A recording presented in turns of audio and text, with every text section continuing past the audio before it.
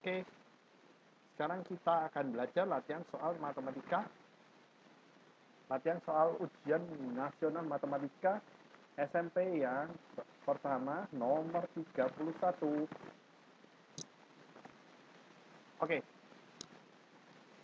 Jadi di sini ada sebuah balok yang berisi kubus satuan-satuan. Jadi ini terdiri dari atau berisi kubus satuan-satuan yang akan dicat seluruh permukaannya. Yang menjadi pertanyaan adalah banyaknya kubus satuan yang terkena cat pada dua sisinya saja. Jadi yang dimaksud dua sisinya saja saya kasih warna merah. Sisi sini sama sisi sini, contoh sini sama sini, sini sama sini. Ya, ini sama belakangnya juga. Oke, sekarang kita lihat di sini bahwa yang sisi sebelah sini, itu 2, sedangkan sisi yang samping sini itu hanya 1. Oke, atau kerangkanya hanya 1. Oke, bisa kita kasih tanda dot. Nah, sedangkan yang miring ini juga 2. Ada 2 titik. Sedangkan ini cuma 1 doang, ini 1 doang.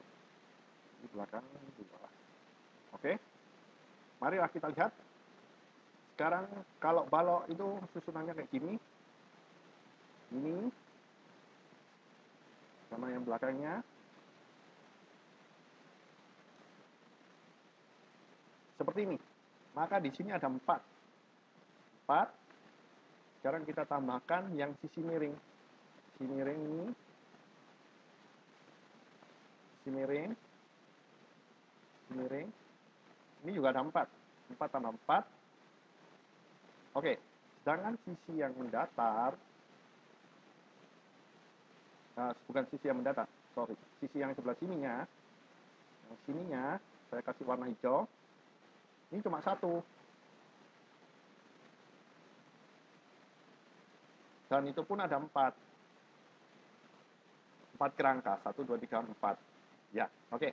Sekarang yang merah, itu kita kalikan 2.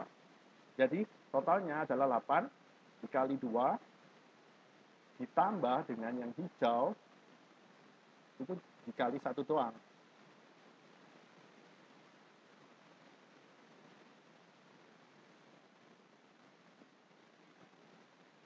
Maka hasilnya adalah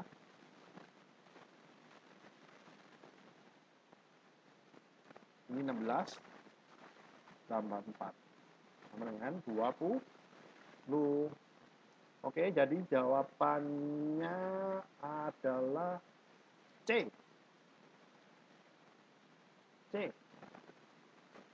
Oke, terima kasih, semoga bermanfaat.